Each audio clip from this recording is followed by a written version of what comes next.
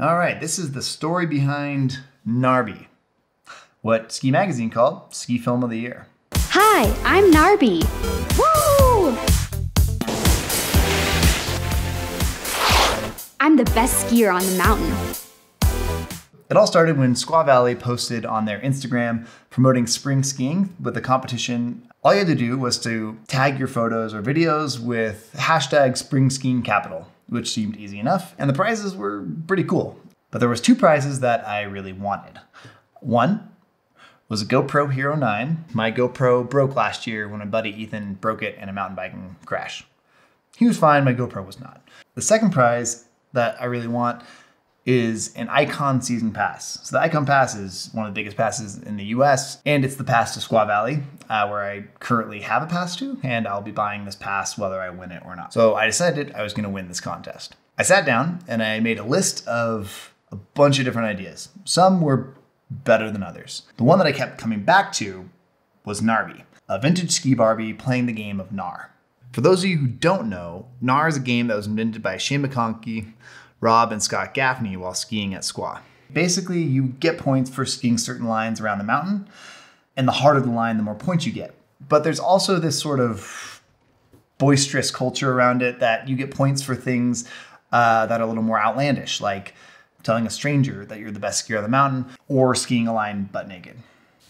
Gnarbie didn't do the latter. The game was first documented in Rob Gaffney's book Squallywood, and there's a movie called Gnar that tells the story of the game, which I recommend you check out. I'll put the link in the description. Anyways, this Gnarbie idea, how cool would it be to see like this prim and proper vintage Barbie just like absolutely ripping? So step one was finding Barbie. There are several ski Barbies that have come out through the years. I was really drawn to 1994 Winter Sport Barbie. Her whole like outfit fit this like retro spring skiing vibe. So I went on eBay and I bought a 1994 Winter Sport Barbie. They make Winter Sport Kin and Winter Sport Midge, but I thought spending an extra $100 was a bit much. So Gnarbie's gonna go solo. Next, we went to the hardware store. Because she's a doll, I knew that we had to have some movement to make her feel like she's skiing, make her feel alive, make her fun, right? She doesn't move a lot. So we got Gnarbie all rigged up. We had a shot list, we had a plan, and we went to the mountain. And it was a huge failure. Oh, this is not working. Gnarbie wouldn't stay in her skis. Her boots kept popping off of her skis, and then her skis kept popping off of our metal contraption. We packed up, we headed home.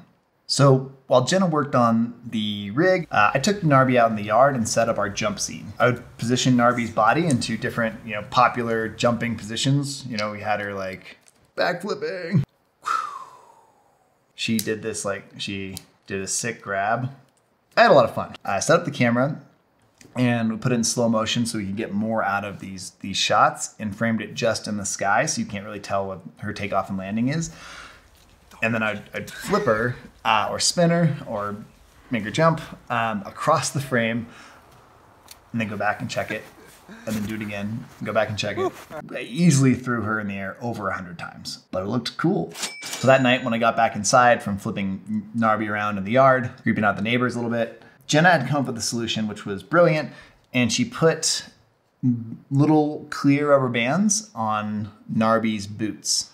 Now rubber banded into her skis, so she's not really going anywhere. And then we also rubber banded her onto our metal rig, and we just had her skis poking off the tip of the metal rig. We were able to go out and try it again. And it worked. It was awesome. It was a little awkward to steal snowboard while holding Gnarbie and the camera and checking frame, but she was skiing. She looked like she was skiing, and that's always a good feeling. When you go and you try something and it looks how you want.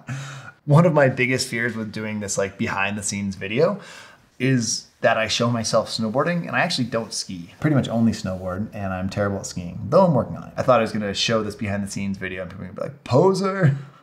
And they might, I don't know. So after getting our moving shots of her skiing, we headed to some of the more iconic Squaw locations that we knew people were going to recognize.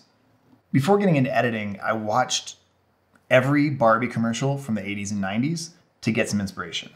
This didn't end up being exactly like a toy commercial, but it definitely drew some sort of 80s, 90s toy vibes. The final touch was Jenna voicing Gnarbie in the living room, which she absolutely crushed. So then it was done, and I uploaded it. And I used hashtag Spring Skiing Capital, and I did not see the response coming.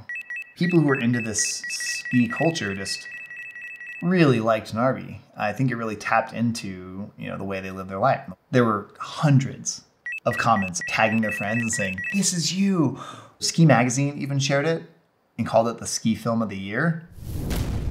When we went back to Squaw to take some more photos with her, she was recognized like a celebrity. Is that the Gnarbie? Is that the real Gnarbie? Is that the Gnarbie from the video? Even Squaw Valley Ski Patrol wanted to get a photo with her. So in the end, I did win the weekly prize of GoPro Hero 9, which is pretty cool. The grand prize of the Icon Pass hasn't been decided yet, but the response that we got and the connections that I've made from this Gnarbie project are so much cooler than any of these prizes could have been.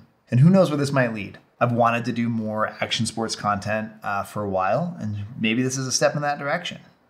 Or maybe Gnarbie gets to go to a bunch of different mountains next year and do a series. What would you want to see? Here's the cheesy YouTube part. So whatever comes next, make sure you don't miss it by subscribing to this YouTube channel.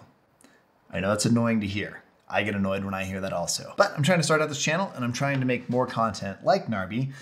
And to be a YouTube creator, you have to have 1,000 followers and at least 4,000 hours of watched content. And I am not close to either of those things.